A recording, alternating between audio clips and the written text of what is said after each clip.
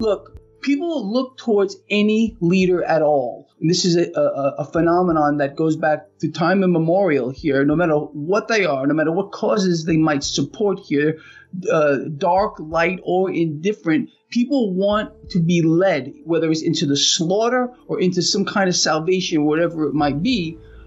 So people are easily strung along. The debt is going to continue to balloon. Debts and deficits are going to explode by design until this all ends. This is all leading into a climax where a whole new thing is going to come here. We already have a one world government run by the central banks. They are stringing the world along with them. Everything we're seeing right now has been planned out decades ago. We're just living in the side effect of it. There's nothing that's happening in the now. It's all been preordained and pre-planned here. And there's no way out. They already have all the pawns in place. They're stringing the people along via the mainstream outlets here. It's an incredible situation. And people are being turned into slaves, nation slaves, individual slaves, like I've been telling them for years. Personal debt, household debt, everything's exploding. The currency is losing its value. Food banks getting overflowed.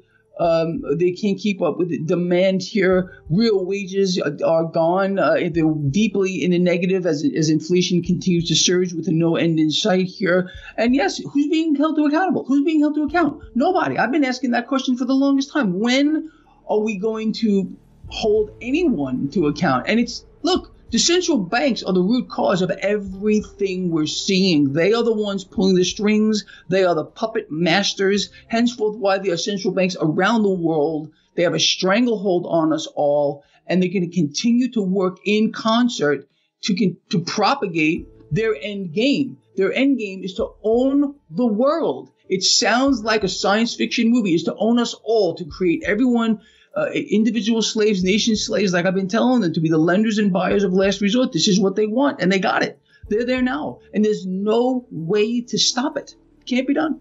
We would need divine intervention for this to stop, because there's so few of people like you and I, the people that follow our work, that really understand what's going on. It is so diabolic. It's just so twisted. And if people think they've seen it all, they haven't seen anything yet. Honestly, I tell everyone, you cannot be in any one asset, in my view. You got to be somewhat diversified. You must have hard assets. Okay. Silver's my favorite asset of all time. I have it all over my desk. I just like to look at it and touch it and play with it. You got to just look at everything. And but like again, in a worst case scenario, what's all this going to mean anyway?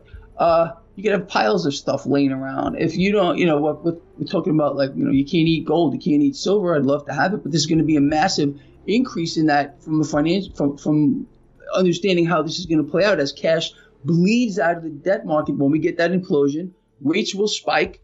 A lot of pressure on the stock market, which is going to sell off in an epic way. I mean, there's no doubt that the biggest crash ever is coming in the stock market.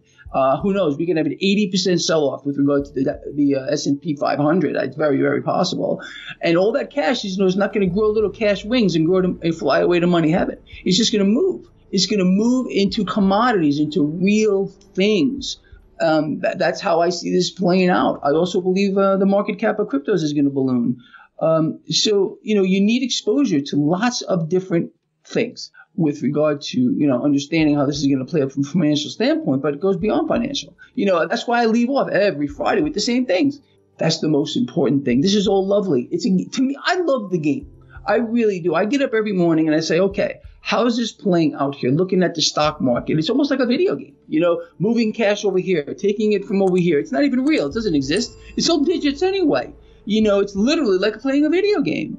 So that I love. I love that whole part of it. And at the same time, understanding that you must be betting against the debt, becoming your own central bank, getting prepared for the movement of cash. I do not care really about the day-to-day movement of the market. I don't even really think about it anymore. I used to be more of a day trader, swing trader. I totally don't do that anymore.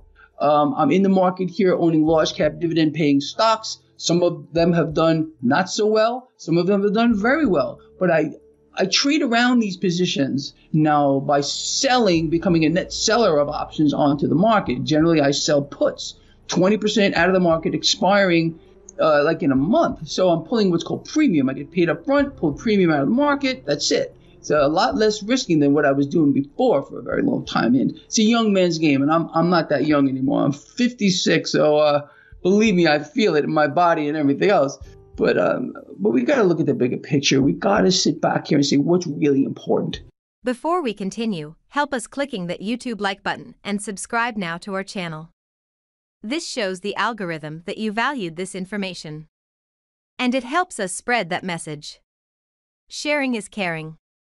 And now, let's continue. I have bad news for you. If you're not rich by now, you're screwed. And if you're in debt, you're even double screwed. How so, you might wonder? Well, the sad truth is that you're working your whole life to make someone else rich. The mega corporations, the banks, the politicians, everyone is getting richer. They get your money. And what is even worse, they get your time, they get your life. You are not even in a rat race, you're in a financial prison. But what could a solution for you look like? Honestly, I don't know, but I know what a solution for me would look like. It's very simple. I use whatever money I have and I multiply it with 1,000. This could make my life much easier and probably yours as well. If you have $1,000 available and multiply this with 1,000, I believe that this could solve some financial issue for the one or the other. Of course, if you're ugly, you would have to multiply it with much more than 1,000. My name is Marco Stan, and this is what I decided to do. I decided to 1000x my money. This is not a joke.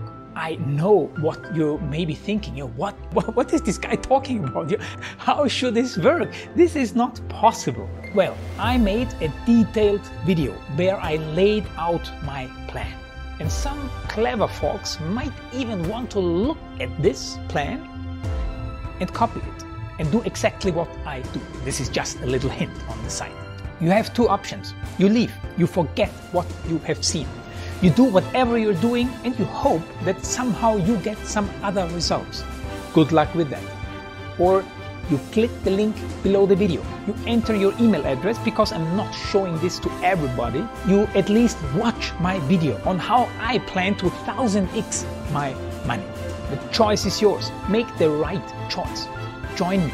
See what a different future you could have.